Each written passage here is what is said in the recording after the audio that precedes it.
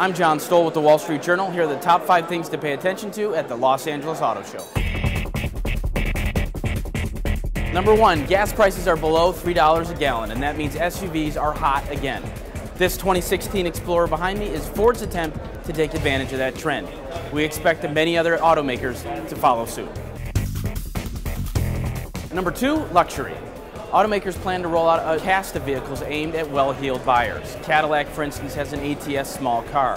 Mercedes has a $200,000 Maybach, and Audi plans to roll out a whole new design language. Number 3, fuel cells. Yes, fuel cells are back in the automotive industry's discussion, and Toyota is leading the way. Toyota has a new $500 a month fuel cell vehicle coming out in 2015. Number 4, car sales. Auto demand is at a high point and car makers are cashing in. But some say that used car prices and subprime buyers are reason for concern. Number 5, autonomous vehicles. While you're not going to see many vehicles that drive themselves at the LA Auto Show, you will hear a lot about features that do more to assist drivers in everyday tasks, such as lane departure warning systems and adaptive cruise control. So check back throughout the show for continuous coverage of the LA Auto Show from the Wall Street Journal.